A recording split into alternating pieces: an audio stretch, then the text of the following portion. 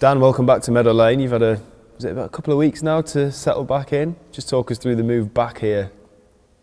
Yeah, so 4.5 years away, 3.5 spent in Norway. So yeah, moving back here wasn't so straightforward in terms of logistically, but for me to come back here was really important. And yeah, I've really enjoyed my first 2 weeks in the job, and just looking forward to moving things forward and make as much impact as I can on the young players. Presumably over this initial fortnight back at Meadow Lane, you've been kind of just taking a general view of where the academy is. Obviously there's various strands and various performance sort of metrics I guess you can look at in judging the success of an academy, but generally what sort of state do you think the academy is in at the minute? I think the guys have done a really good job to handle the situation of losing the Football League funding and Cat 3 status especially. There's been a lot of support from parents as well, obviously helping to keep the programme going.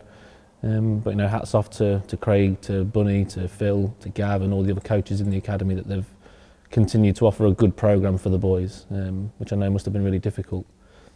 So now it's just taking in, observing, supporting people where I can, and kind of plan for what we can do for next year.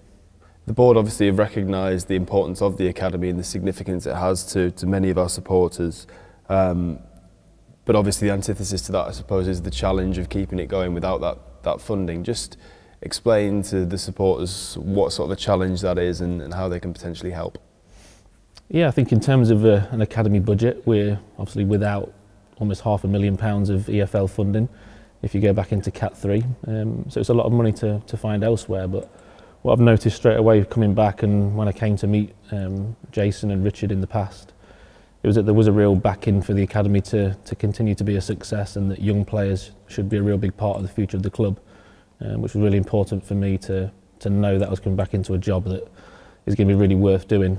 And yeah, in terms of finding the funding solutions now, obviously we do what we can to try and generate as much income as we can from various different places.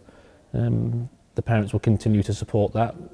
The Supporters Association have been really supportive, as they always have been, even the time when I was back here before, and they were buying equipment for us and things, but they've really contributed this year with their continued efforts on match days and putting on events and golf days, the ABBA night coming up this Friday.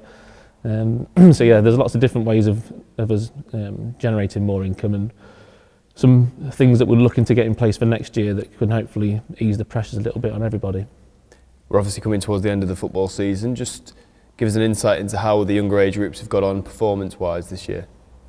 Yeah, I've had a good chance to see on some video, obviously when I wasn't here, when I knew I was coming back, I managed to see a little bit of the under-19s, and Gavin shared some videos from the younger age groups. And just having a look on the training sessions and the games while I've been back, that the academy's performing to a really good level, probably better than you'd anticipate with the players that they had lost to the local clubs. But yeah, Craig especially and Bunny have been really pleased with the performance of the under-19s, and really trying to put in place similar ways of playing that the first team are doing, which we know is a really attractive way of playing and watching football. One of the big challenges I think for the academy last season was obviously with the first team's participation in the playoffs and that loss of the funding. It was very difficult to actually recruit for the fresh batch of under-19s this year. Is that going to be a different story this year now? There's a bit more time to plan and to try and hopefully recruit some more players? Yeah, I mean, what we've done, we've had a partnership with Nottingham College, which was in place last year, but I think was a little bit of a late kind of partnership because of the situation in the playoffs. And what we've been able to do now is run trials for the under-19s group. So we'll be in a position where we'll be probably running 3 different teams at under-19s next year, giving players an opportunity to play at different levels, but also giving those with maybe a little bit of a longer development pathway, a little bit more time. So it's a really important, again, partnership and funding stream with the college. But what it gives is, like I said, is that opportunity to give more people an opportunity. Obviously there's boys out there that are looking for scholarships at clubs, and we hope one day that's something we can offer again. But it's really important as well that we have a pathway. I think that's going to be some of the developments that we work with the manager and with the directors, that we have a pathway for young players here, so people can come here for an opportunity. It's not necessarily then about the scholarship contract or about the money, it's about what we can offer them as coaches and as a football club. And I think, to be fair to Craig and Bunny especially, the players they brought in this year have had a really good impact, and we've seen young players like Luther stepping up and training with the first team, having a taste out on loan, and another young boy now, Gio, training with the first team regularly this week. So I think it's important that we, like I say, we keep that pathway alive and show people that there is a way to get through to professional football. Interesting what you say there about 3 separate teams representing the under-19s. Would that be under the under-19s first team umbrella, or would there be 3 separate teams operating in 3 different leagues? Or it would be quite fluid, because what we want to make sure is that everybody has the opportunity to play at their level. So if they're progressing, then there's a chance for them to move up through the 3 teams that we have. And also at the top end there, that we have a kind of a mixed opportunity for like under 23 or B team games. So if there's first team players that need minutes, then we can support Ian and the rest of the team with some kind of transitional games as well. So these are all things that we're trying to plan together, and obviously we'll make some decisions in the coming weeks to see how that looks. You obviously mentioned Ian and trying to replicate the first team style of play. Just how important will it be for you to develop the relationship that you've already built with Ian over the first couple of weeks and make it a really strong one going forward into the long term? Yeah, it's really important. It's vital for the young players that they have an easier transition. So I think our relationship with them and my relationship with Ian and Michael especially is really important. And I've spent a lot of time these last couple of weeks just trying to get to know everybody around the first team setup. Because it's not just those guys that have interaction with the players, it's the physio staff, the sports science. So I think it's really important that we have a really cohesive environment, and if a player is within the 19s, if he goes to train with them, that it's not a shock, and that we can get them prepared as much as possible, playing style wise, periodisation wise, and hopefully get them to a physical point where it's not a shock for a 16, 17-year-old boy to go and have to play up against those big guys in the first team. Absolutely. Obviously there are a number of challenges of running an academy outside of the EFL sort of umbrella. Cynical people might say that it's an exercise which is sort of going to be very difficult to deliver success from. What would you say are the hopes that fans can potentially have for seeing a young player come through our academy in the next year or two and potentially break into the first team? I think it's commitment to long-term player development is really important. That it's not going to be very often that we get a key on that's going to be physically and emotionally and football ready at 17 to go and play first team football. We hope we get players of his calibre again that do make that step. But I think what's really important for us is that we take the pressure off and that we give these boys time to develop.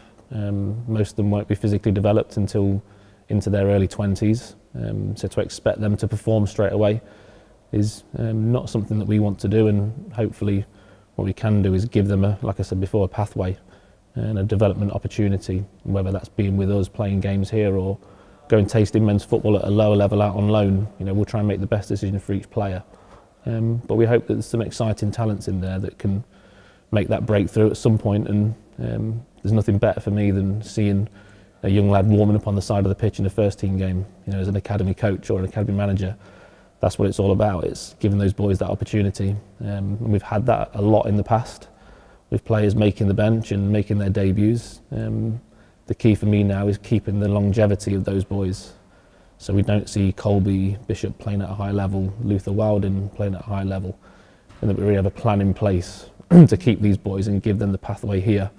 And perhaps later down the line we have a good potential sell-on value for them as well. We have a number of supporters, don't we, that week in, week out are there to watch the boys, to travelling home and away, to keep track of their progress. How big a part of your role will it be to obviously pick up the relationships I'm sure you've got with many of those people already, but to continue to engage with them and to give them as much sort of insight into what's going on at the academy as possible? Yeah, I think it's vital for us to have some engagement, not just with fans but with the local community as well. We're obviously starting to do a little bit more on social media, try and get more information out there so people know what we're doing. It's also some initiatives that we want to do to help out local grassroots, especially around the stadium, the areas around the stadium where there's people playing football and young coaches as well that maybe need our support, and that's something we're looking to do in sort of cooperation with the local FA. To give young coaches opportunities to come and work with us and develop as well. But the fans, the guys that are going down and watching the youth team every week, hats off to them.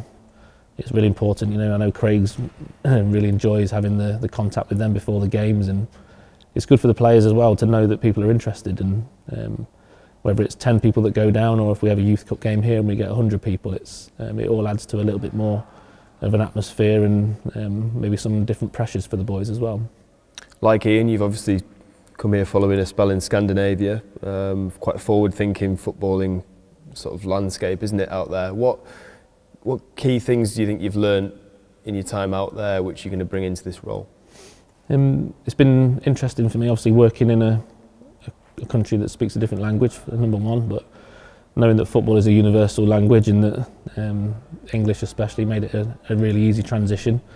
And it's, Norwegian football is really developing quite rapidly, and the time that I was there you can see obviously the rise of Bodø Glimt in Europe and getting there and beating Roma.